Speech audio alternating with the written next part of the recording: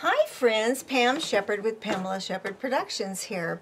And today I'm going to make some bowl cozies, little bowl covers for bowls in the microwave and to eat hot soups or noodles or whatever. And I'm making them for my grandkids. And so I'm going to make some girly ones first. One of them will be the inside and one will be the outside, but they will be reversible. I've started with 10-inch by 10-inch pieces of fabric, one for the inside, one for the outside, and two 10-inch pieces of batting that goes on each piece of the fabric that I have. So what we're going to do to start off with, we'll take the one piece of 10-inch fabric and we'll put it on the batting, and we're going to go from corner to corner and from corner to corner. You can iron it or you can mark it. I have this pen that I use pretty often that's a disappearing ink pen. I'm going to touch it with an iron real quick to get my line. Then the other one I'll use my disappearing ink, so you can watch me use that. So here we go. I'm going to start right in the corner. One nice thing is I'm going to be right in the middle.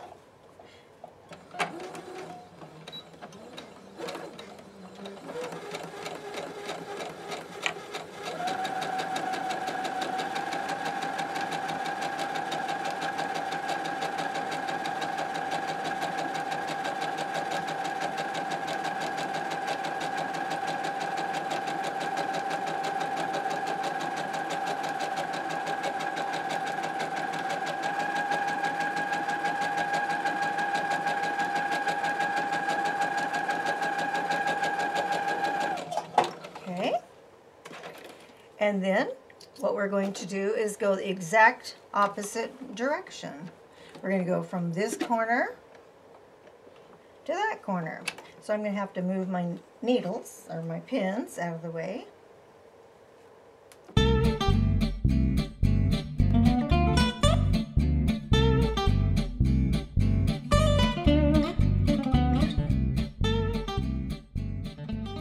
Okay, so I just eyeballed it. I think I did okay.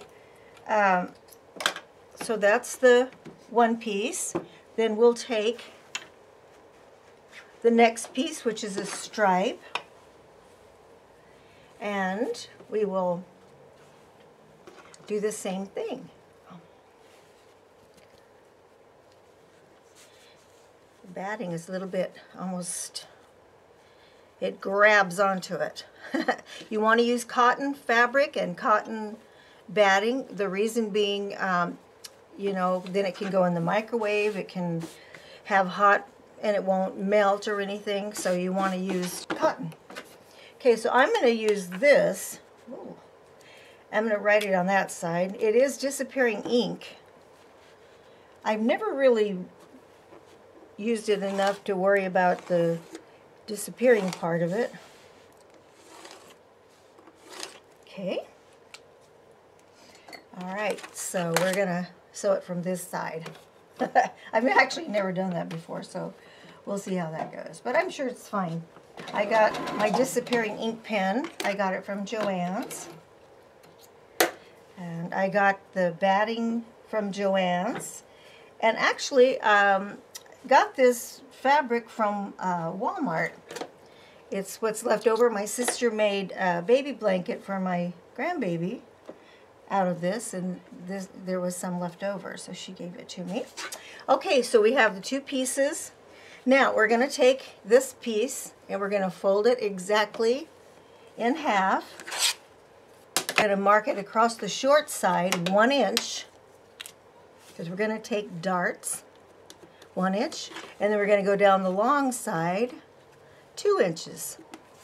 Then I'm going to take and I'm going to do a straight line across from the two, and then we're going to sew that, and we'll do the same thing here. The short way, it's 1 inch. Down the long folded side, it's 2 inches, and then we're going to make us a line across there,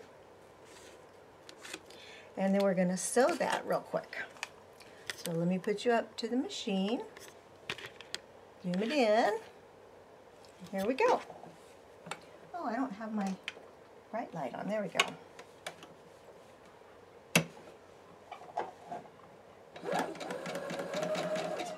Now this one I am going to back stitch it because I'm going to cut the excess off and I want it to hold good.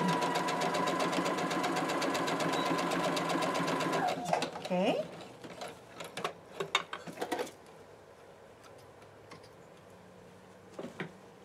And then we'll do it on this side as well.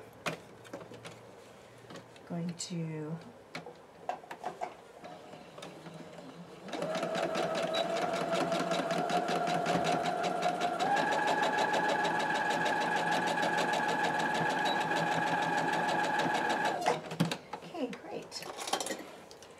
So we're going to cut the threads.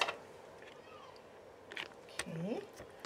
So, and I'm going to cut pretty close, maybe what, 1/4 of an inch from that seam to get the bulk out of the way. So we don't want that bulk there. And then we're going to do the same over here. We're going to cut about 1/4 of an inch from the seam. We're going to turn this exactly the opposite way, and we're going to do the exact same thing.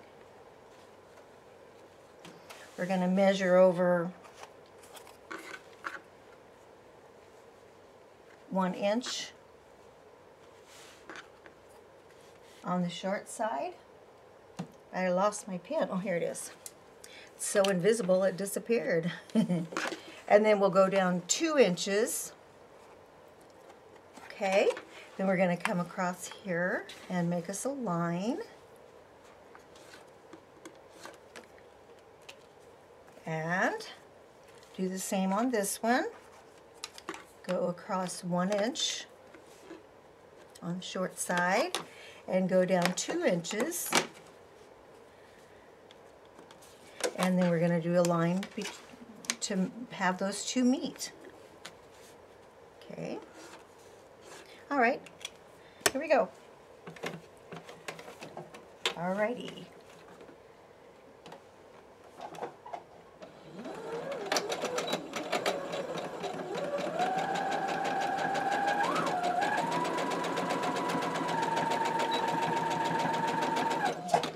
Okay. I'm going to do this side exactly the same. Oops, lost my half mark. There we go. We're going to start there and go to our next one.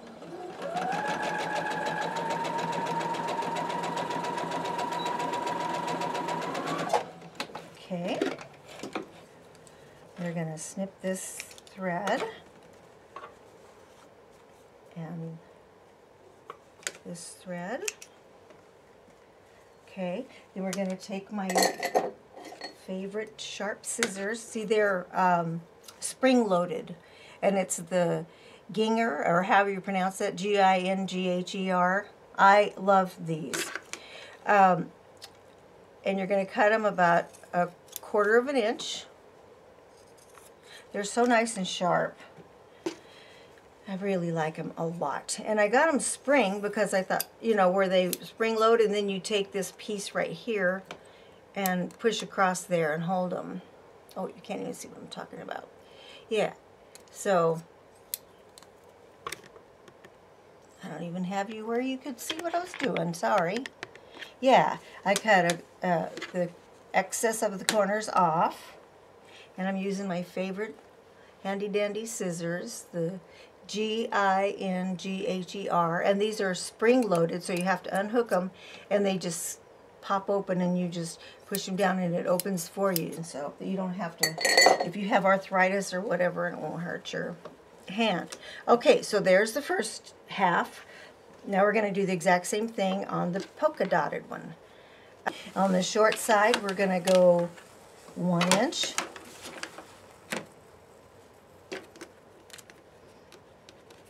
And down the side, we're going to go 2 inches. And we're going to draw the line in between the two. And, oops, There we go. Stitch that. And then we're going to do the same here. We're going to do 1 inch on the short side up here at the top. And then we're going to do 2 inches. And then we're going to draw the line in between the two. Let me make sure I have this nice and straight before I do that. Okay. So we're going to go between those two.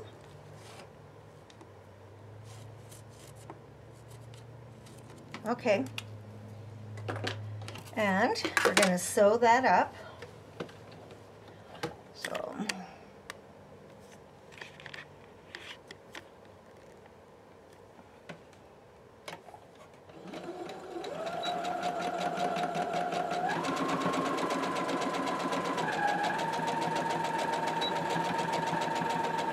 okay.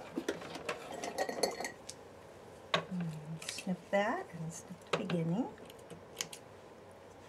And then we're going to turn it around and do the same on this side.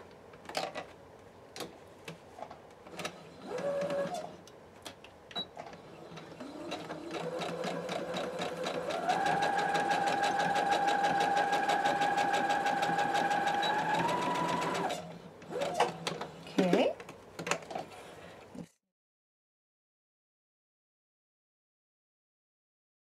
So let's go down here. And once again, we're going to take my favorite little scissors here, sharp. We're going to take off about 1/4, and only leave about 1/4 of an inch by the seam. Oops. My hand kind of slipped. Okay. So then we're going to turn it and do the exact same thing on this side. So you do it on all sides of both of them. Okay, so we're going to take these two pieces. We're going to take the polka dot one, and we're going to take the stripe. We need both of the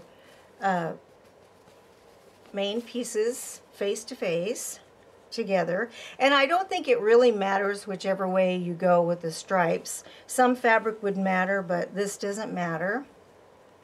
Oh wait, I forgot to cut these pieces off, didn't I? The quarter, just leaving 1/4 of an inch there. Yeah, okay. Okay, so we'll put the two right sides together, and we're gonna pin these along the way. You can pin them or clip them, either way. I have both. I have clips, you know, that I can use as well. Or pins, it doesn't matter either way. Now, one thing we do need to do is we need to leave a section open so we can turn it right side out when we're finished. So when we get around to this side, we'll mark us a place so we won't get mess up and sew it completely shut.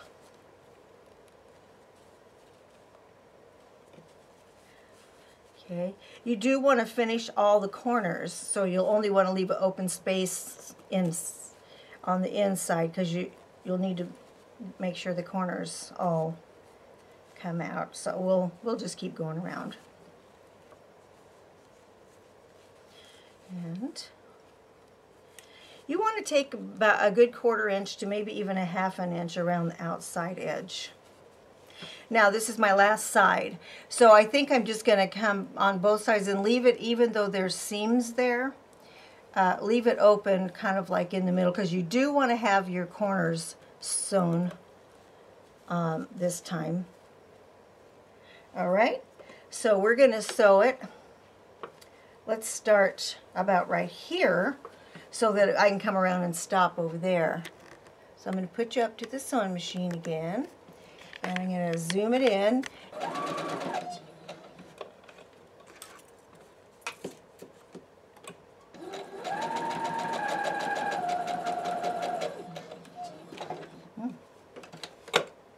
I'm just going to leave the needle down and lift up my foot and my press just turn it.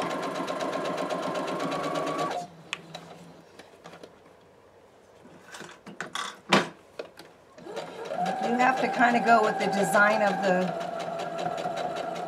you know, where it swoops in just a little bit. You do have to follow that.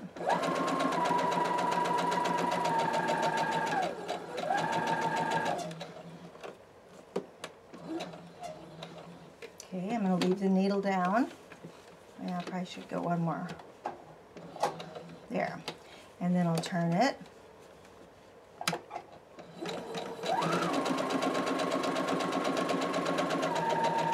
Okay. Take this needle out.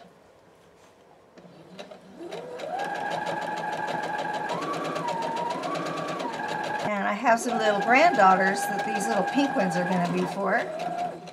And they love to eat noodles. So I think this is the perfect. Now see, I'm going to move this, and I know that I'm going to stop right here. Okay. Alrighty then. Now, cut this and cut this. So what I'm going to do here, I'll put it down and show you.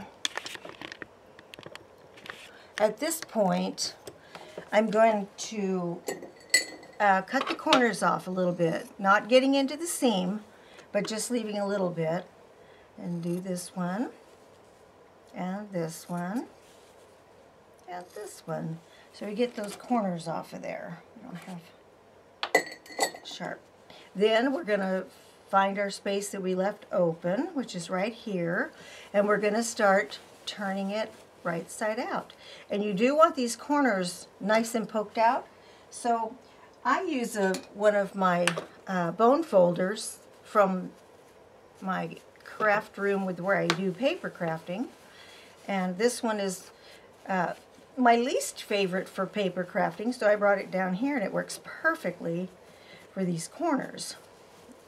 I'm going to poke the corners out. I want those to poke out, and turn it all the way. I want this corner to poke out. That's why you want to go around and get the corners completely done and not leave it the place where you turn it. And then you can decide, you know, which side you want out. It's actually reversible, so it doesn't matter. Either side can be out. So I'll put the polka dots inside. Then what you're going to want to do is take this place that was completely left open. You're going to turn it down both sides, and what I like to do, I like to turn them down about 1/4 of an inch or however much that makes it even. Yeah, right about in there. And then what I really like to do is I iron it real quick, because it holds it in such nice place, and it makes it so much easier to sew, I think. Okay, see how much easier that is going to be to sew? Then what I'm going to do is I'm going to go all the way around the whole entire outside. Now you could, if you wanted to, you could hand stitch that, or you could just, you know, whip that up, and that would be all done. But anyhow, I usually go all the way around about 1/4 of an inch. Anywhere, 1/8 to 1/4 is great, but I'm going to do 1/4. I take a seam ripper or anything that you can get a hold of it, and then I just pull it through like that.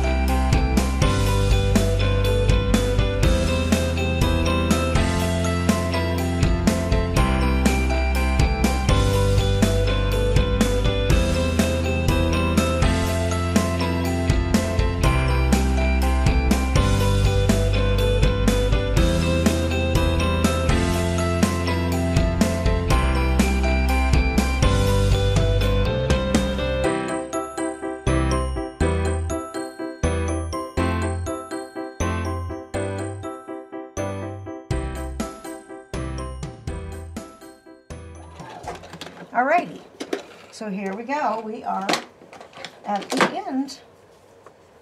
So we're going to snip our little strings. And there you have the little bowl cozy. It's so adorable, isn't it? I love it. And like I said, it is reversible. Here's the string here. You can have the polka dots inside and the stripes on the outside, either way. And there's your bowl cozy. You put your bowl in there, you eat your hot soup or your noodles.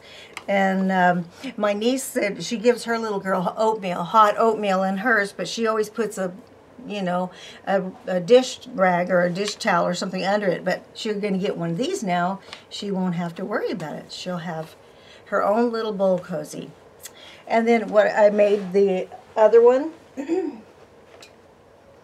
I'll show you portions of the one I made for the boys. What I did with theirs was used leftover pieces of jelly roll. I had some masculine looking jelly roll pieces, which some of them I don't have rolled up right now, but you know, they're the 2.5-inch pieces that go on jelly rolls. And that's what I did theirs with. I sewed it together just like I did when I was doing my Quilt As You Go. And so I made some for the boys as well. But aren't those adorable? I think they're just perfect. I love them. And so, yeah, there you have it. Such a perfect Valentine gift with some candy. Maybe I'll put the candy in these. All right, so there you go. I hope that you've had a wonderful day, and I hope that God blesses you. You know, I have a whole different, almost a different outlook on life since I had COVID, and I feel so thankful to be alive and look at life differently. And I just want you to know that prayer does matter. It really, I think it saved my life. I really think I was going to die. And I want you to enjoy each day as much as you can. Even today is the 4 years my baby sister died, and we only knew 1 week before she died. She was 59, and I thought that my heart was broken into a bazillion pieces. I don't cry every day now. I just have some days that are a little bit tougher than others, but I loved her so much, and she was so fun. And but God really does help me and strengthen me, and helps me through lots of stuff. So anyhow, I hope you make some of these. I think they're pretty fun, and they're, as you can see, they're not very hard. So, and I don't have them perfect, so you don't have to do it perfect, that's for sure. And if you haven't subscribed to my channel, please subscribe. And if you like this, give me thumbs up. I really like thumbs up. Make some kind of comment for me to see what you think about these, if you like them. And those of you that are subscribed, thank you so much. I really appreciate it. And you have a very blessed day. God bless you all, and I will keep you in my prayers today. You have a wonderful day, and I'll see all you good people later, okay? Bye-bye.